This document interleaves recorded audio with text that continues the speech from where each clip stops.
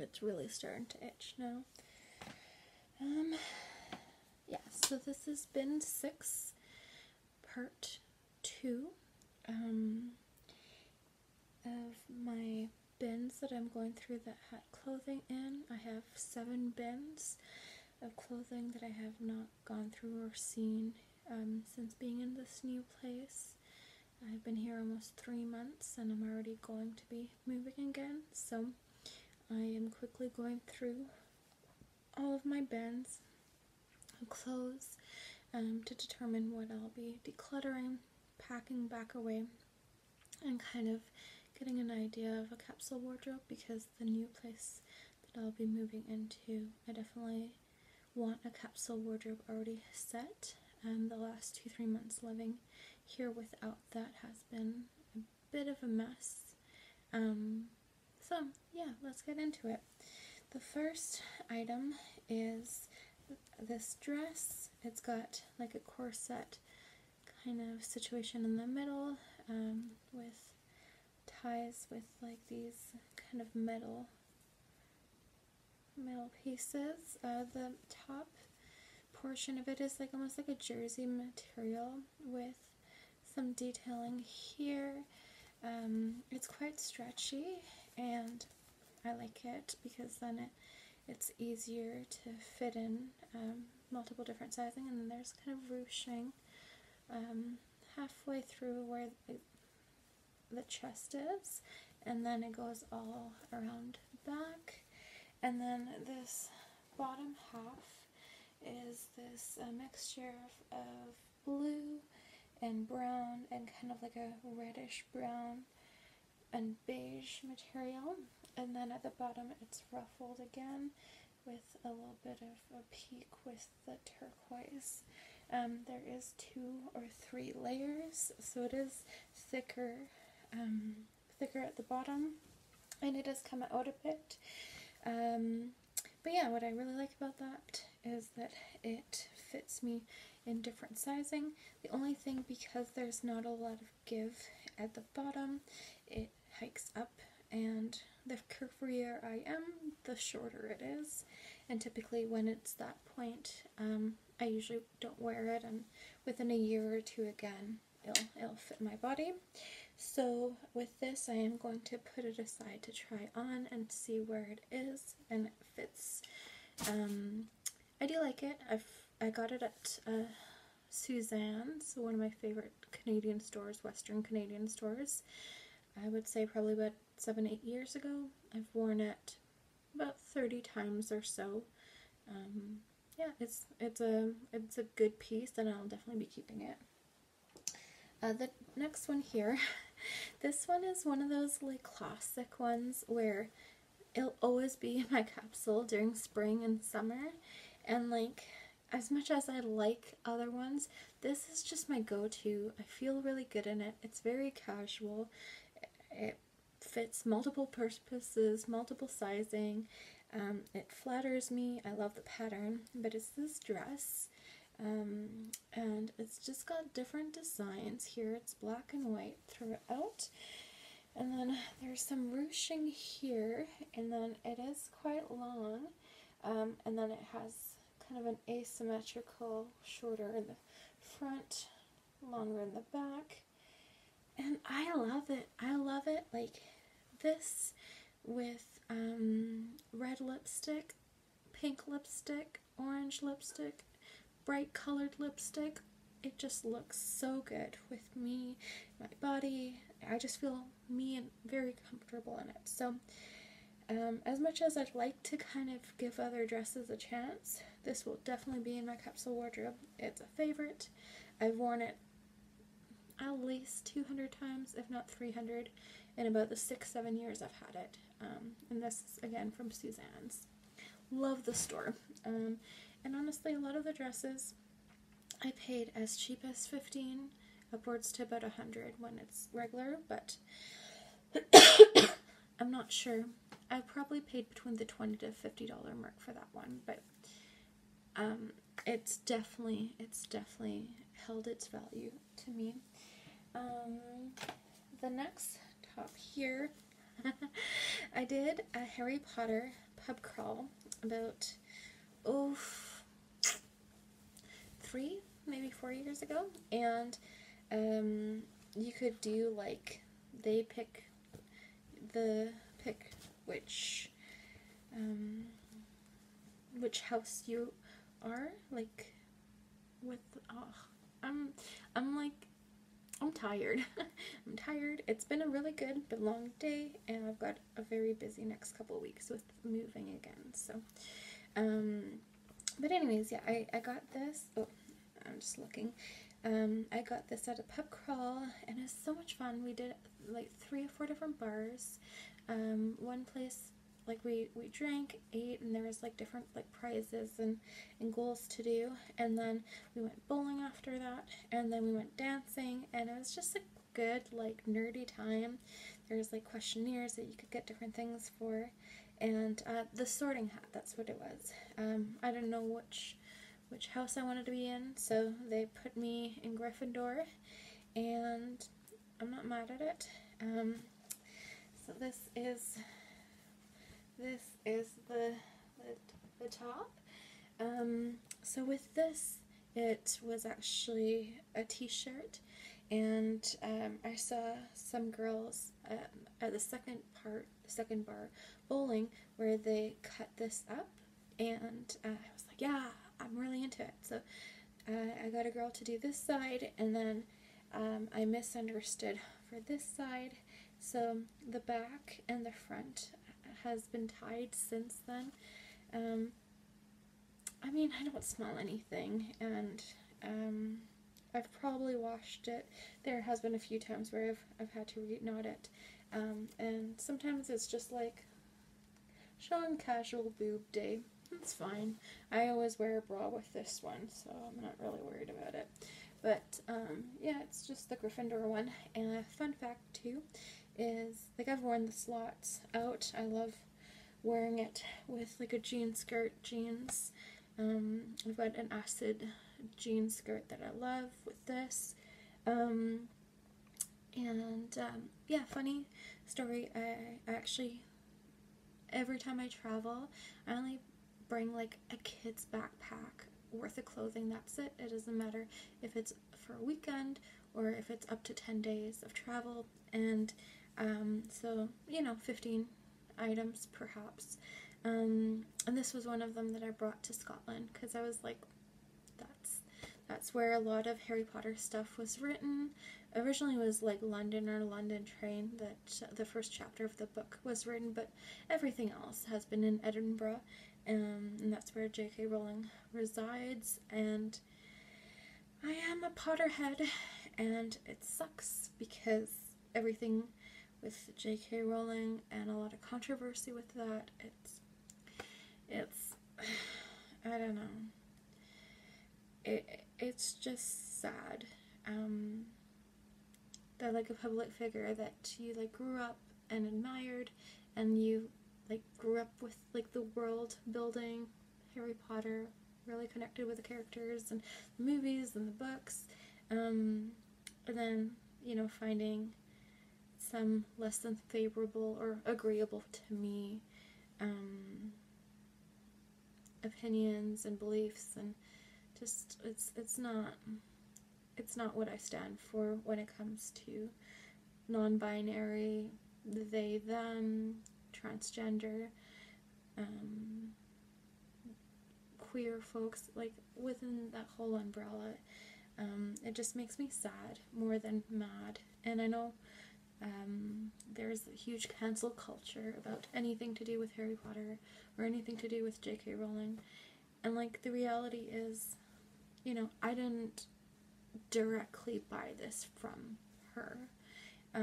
It was provided through this party thing before I was aware of anything going on, and anything Harry Potter related that I own or I've purchased has been before everything. But it comes to a point to me personally where I try to separate the art from the artist. I think we're all humans, and I'm not saying that her belief system or what she's doing is correct, and I don't think that we should be contributing money towards someone or an individual you don't believe in. Like, I think money and your dollar counts for whatever you want to vote it for. I just remember growing up and hearing she was like the first billionaire to not be a billionaire because she contributed so much back, and donated so much back, which is something unheard of, as well as, like, when I was in Scotland before everything that I knew, I did like a Harry Potter tour, and hearing how like she was like on welfare or like poverty or like really like low income and kind of rose up to where she is now, I think is such a, like, you kind of just stand back and you're like, whoa. I just remember when I was younger, like, it was one of the first English books that I read and understood and really enjoyed, and just like was zapped right into that world. And like, to give that up because of an individual that I don't believe, it's difficult. It's really difficult to do that. So I still wear it. I still love it. It doesn't mean that I don't support that community, and I've got a lot of loved ones, a lot of friends within that community that would probably tear a new asshole if I share this with them. And you know what? I have every right to kind of say I still like Harry Potter, and that doesn't mean I don't want to support J.K. Rowling, but it's difficult. It's difficult to be very conscious about everything in the world on like an individual level, on a larger level within your own community sometimes, because there are levels of darkness and levels of negativity that is complex. We all have different opinions, different things, different pasts, different futures, where something could be brought up and it being, not great for your reputation. But there is a difference between looking in the past and being like, this is a slip up, this is something, and someone progressing towards that or away from that, and someone that's really honing into that ideology and progressing more into that, into kind of the hate territory. So yeah, I mean, I feel conflicted wearing it, but I still love it. I still love Harry Potter.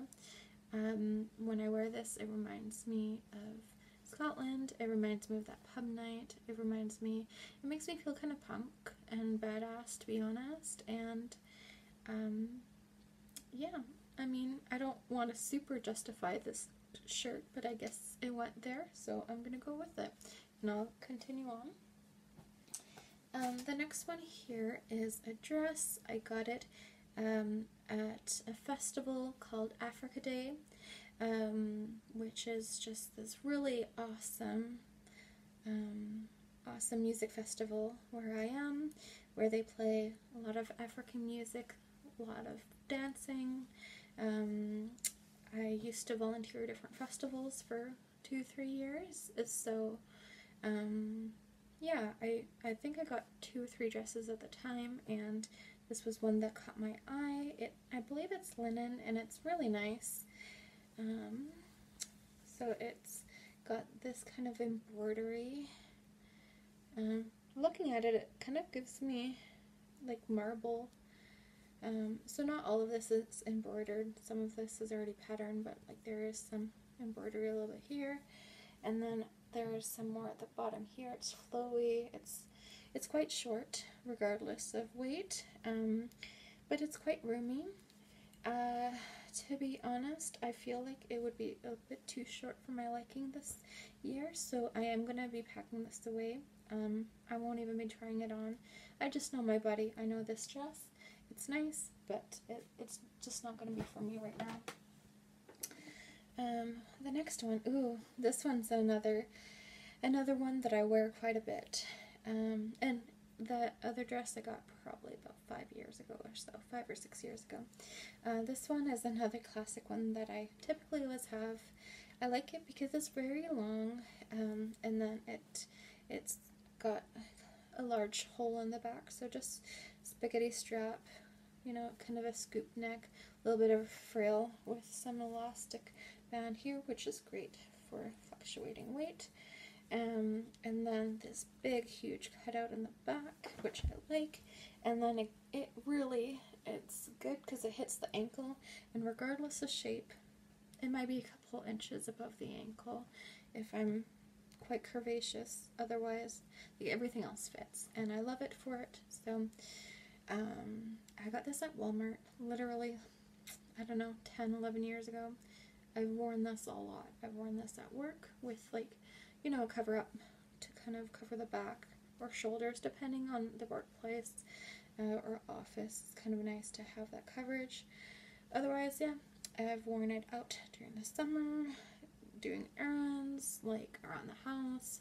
It's really like a jersey kind of material, and I'm really surprised that, like, you can really get some decent clothing from Walmart. Like, I know some of it can be definitely fast fashion, but some of it, like, if it's lasting 4, 5, 10 years, like, it's good.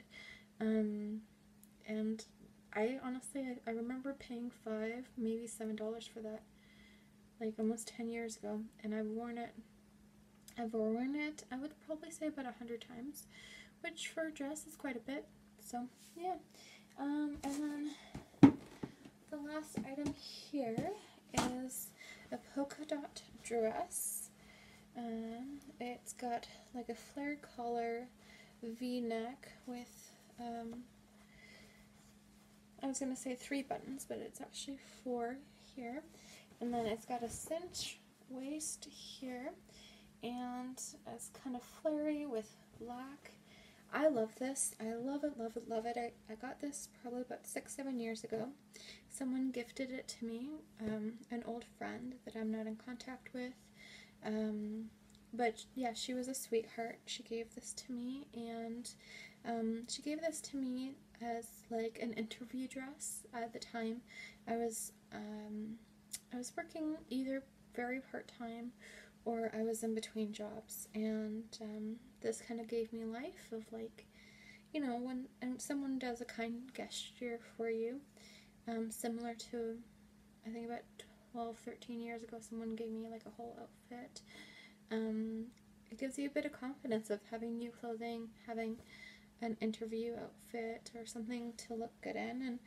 And I think I might have worn it to, not to interview, but when I worked at an office. But overall, honestly, I wore this for dates, or like I went to a birthday party, and I've got some bad memories associated with that, but I wore that at a birthday party about 3 years ago, and I've worn it on a date with someone I used to work with. I've worn this out and about.